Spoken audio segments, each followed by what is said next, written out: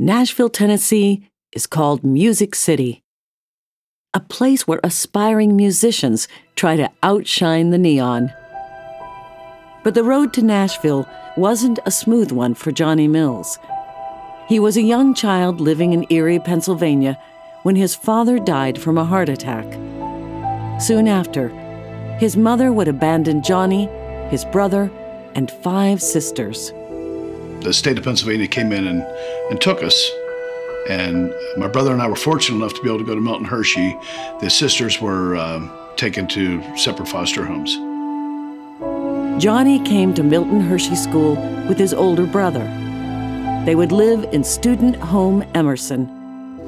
You know, I enjoyed making the kids feel like this was home to them. Yeah, I remember her singing a lot, and it's really one of my first memories of music.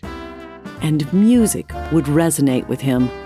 Johnny joined the Glee Club and hoped to be a trumpet player in the school's brown and gold band. But Bill Grove and Purnell Payne, who wrote the music to Milton Hershey School's alma mater, encouraged him to play the drums instead. He graduated from Milton Hershey School in 1975. Johnny would travel from city to city to pursue his musical career. His big break came when he was invited to audition for legendary country star Jerry Reed. He got the job and moved to Nashville to tour with Reed for 12 years. And you know how they go around and they say, oh, on the guitar, this guy, and well, on the drums, I would make sure that when they introduced me, that it would be, and on the drums, from Milton Hershey School, Hershey, Pennsylvania, Johnny Mills.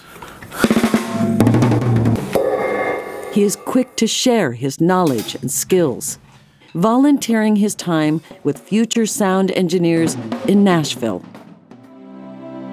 He credits Milton Hershey with teaching him the value of giving back, which Johnny does through numerous charities like Habitat for Humanity, Mending Limbs, the Juvenile Diabetes Association, and Achilles International.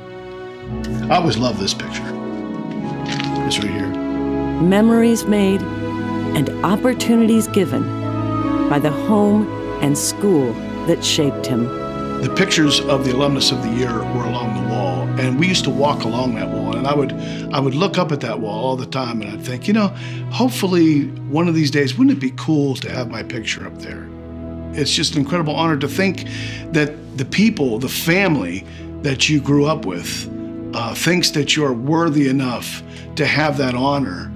To me, it'd be better than winning a Grammy.